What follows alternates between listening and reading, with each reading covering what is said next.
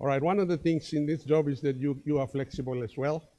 So, co-host, if I may seek your indulgence by exercising that flexibility by inviting, firstly, the Secretary for the Department of Higher Education, Research, Science and Technology, Professor Father Jan Czuba, and following him, the Secretary for Planning, Connie Samuel. Father Czuba will speak on some of the things that his department and the sector is leading out in terms of supporting the tertiary education sector. Father Czuba. Thank you.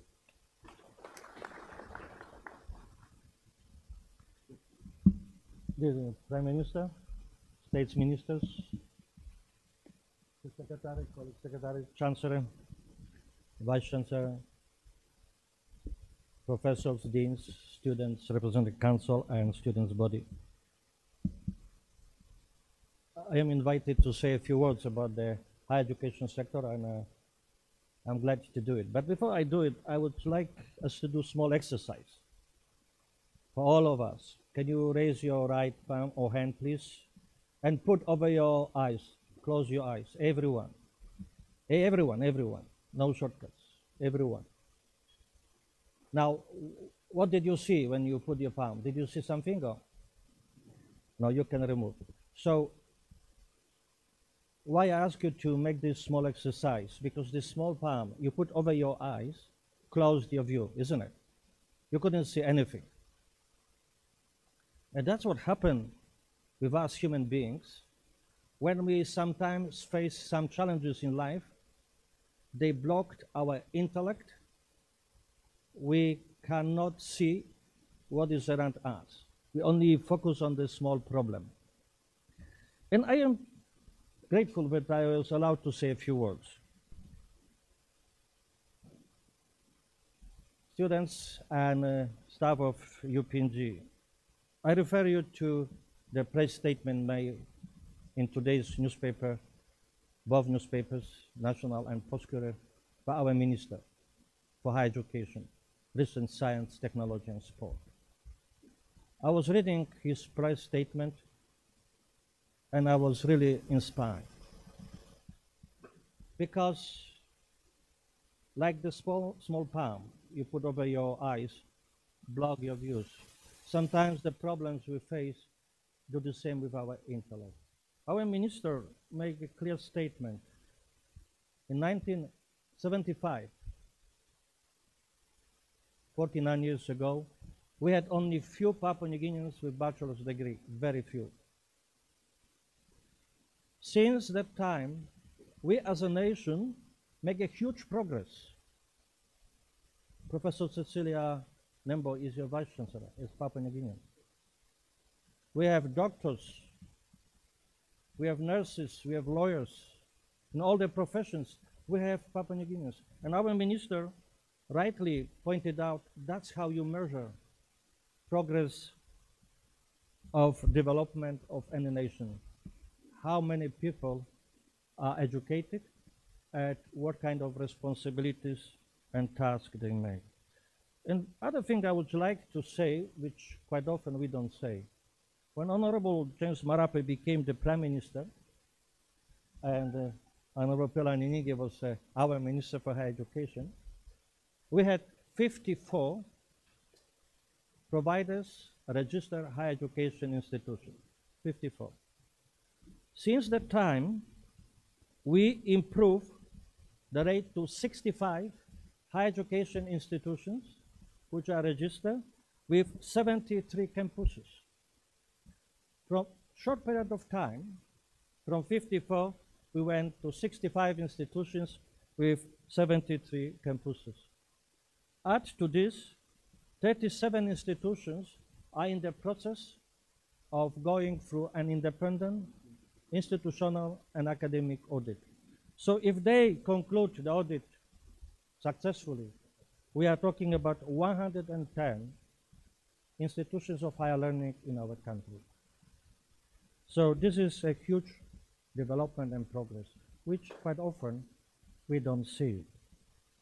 We have 8 universities, national, and 1 from overseas, Southern Cross University. This makes 9 universities operating in our country. We have 18 business and technical colleges, 12 nursing colleges, 16 teachers colleges, 14 specialized institutions of higher learning. So, dear Prime Minister, thank you for supporting us. And indeed, the reform which was started by Honorable Pelaniningi is obvious. From 54, we went to 65 plus 73 campuses. I tell you one experience which, living in our country since 85, I will never forget. It was December 28. Honorable James Marape, Prime Minister, called me and my previous minister, Nick Kuman, and he said, I want every citizen who finished grade 12 to go to higher education, either university or college. And fees should be not obstacle. It was 28th of December. I want you to start the higher education loan program. And in 4 months, we established the HELP program. This is the commitment our Prime Minister made to your education. So you as a student at the university, you are eligible to 10,000 kina per year, undergraduate. But our Prime Minister didn't stop here. He gave us directives. I want to offer help for master's degree and PhD students. First time in our history of our country, government committed funds for postgraduate, masters and PhDs. Thank you, Prime Minister. In January of this year, I just give you some example. Chief Secretary called me and said, oh, Prime Minister, I want to see you. So I went to see the Prime Minister and he said to me, what's the situation in January this year? What's the situation with funding for higher education? Oh, I said, still we own 31 million kina in Tesas for students for 2023, and this year budget is 82. He said, you will get it on Monday. And that was Friday. And end of January this year, we got it all the money. So we paid all the outstanding fees for last year. And in January of this year, we got it 83 million for Tesas. So every one of you who meet the criteria for Tesas, and if the university submits the acquittals on time, will receive Tesas support. On top of that, each one of you, my dear students, is eligible for higher education loan program funding for undergraduate and postgraduate. I must say, if broken heart, I look at the statistics, 66 students from University of Papua New Guinea took this advantage of applying for help. 4,500 students enrolled, only 66 applied. My dear students, doesn't matter what kind of government you will have, or governing council or vice chancellor, we only can provide for you the environment in which you can grow and develop. But we cannot force you to be successful. Why are you not taking advantage of help? Everyone sitting here in front of you never had this opportunity that the government give them help money. You are the lucky ones. And thanks for Honorable James Marape, our Prime Minister. So I don't understand that paradigm, and maybe when I will be retiring, I will have to study to understand why you have such a great opportunity you are not taking advantage of. Our Prime Minister tasked our Minister, Honorable Fau, to develop 5-year strategic plan. Within 5 years, we should have enough spaces across higher education sector to enroll 30,000 students. Our Minister developed that plan, and we will submit to our Prime Minister.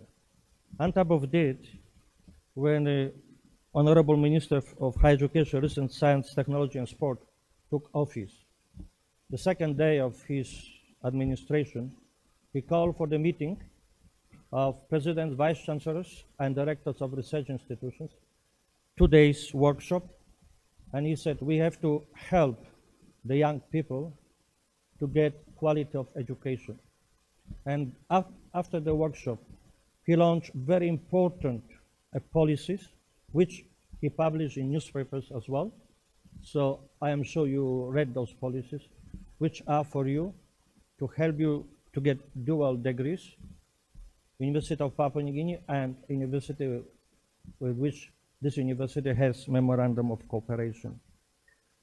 That was a great initiative by our current minister, and some of the universities in our country already in process of organizing such a dual degree.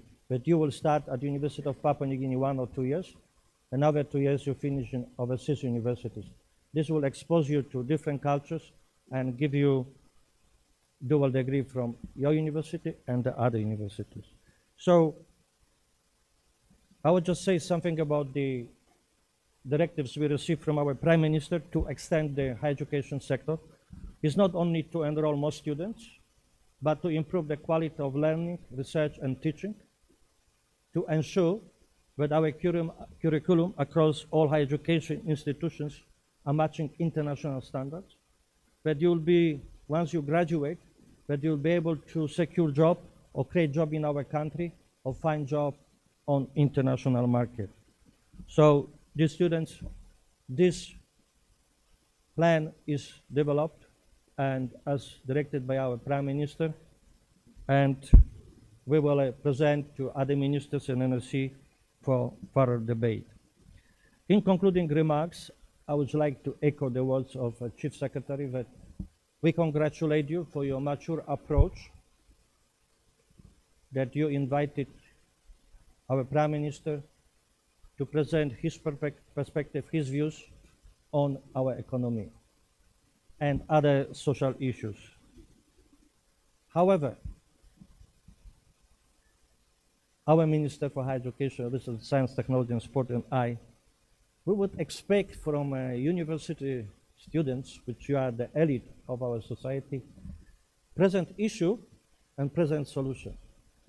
We will welcome your solutions to current existing issues, because you might see things differently than us. And my dear students, in the future, try to exercise your brain. You have the brain, and all of you will get together. You might be able to suggest solutions which we don't know. Maybe we don't think about that. So the whole idea about dialogue is to contribute. So you present your concerns to our Prime Minister, but it will be nice if you could present solutions which you think are good and our government could conclude, and use them to address the concerns we all have in our country. As I mentioned to you, the small palm you put over your eyes make you blind, you couldn't see. There is a Greek word, stokoma, intellectual blindness, that problems comes and make us blind. We are not able to see the solutions. So, but problem comes and go. We stay. Therefore, we should be always positive and see how many good things are happening in our country. I would like to take the advantage in the concluding remarks to congratulate our Minister for Justice, Attorney General. On May 2024, we have passed from Parliament, was formally registered Arbitration International Act and Arbitration Domestic Act. And these two acts spread like fire overseas, because they are giving confidence to our investors, to those who would like to come to our country and participate in economic and social development.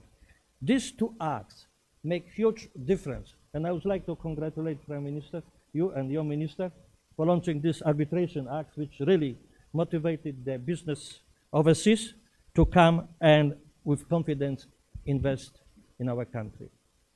So thank you so much for giving me the time to speak and to highlight only a few developments which took place in our country. But students, please take advantage of the HELP program.